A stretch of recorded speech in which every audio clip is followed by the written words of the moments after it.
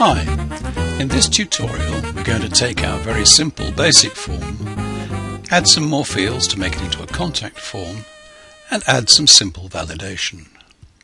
Here's the form open in the form wizard. You can see it just has one name input at present.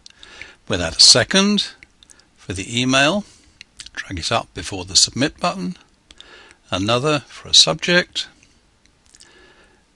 and we'll take a text area for the message itself and drag that up before the submit button too.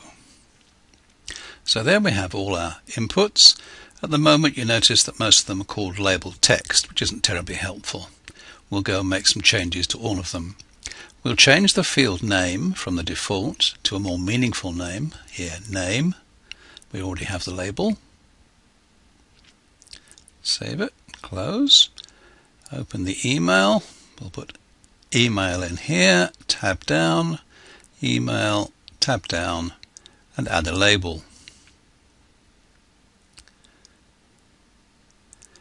Do the same with the subject.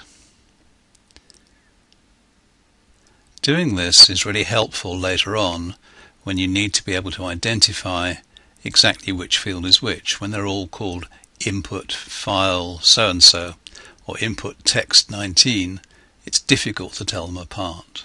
The last one here is the message box. And we'll label that message. Notice that for the moment all the inputs are still called label text. Now you can see that once we've saved the form, the labels are changed so we can tell which input is which. Now we'll add some validation. Click the name, click the validation tab, and just make that required. Click the email,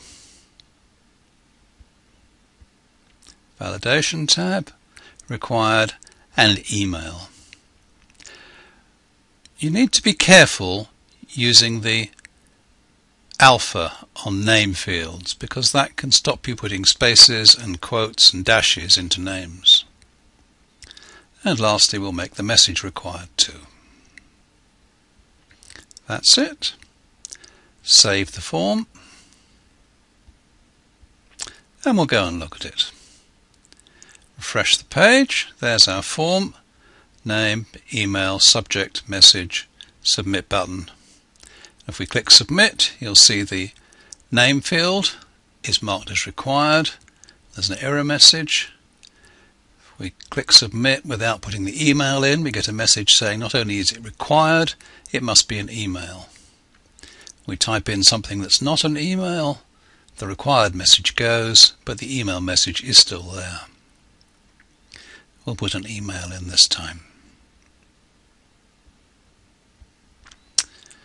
Type something in the subject, type something in the message, this is my message, and submit.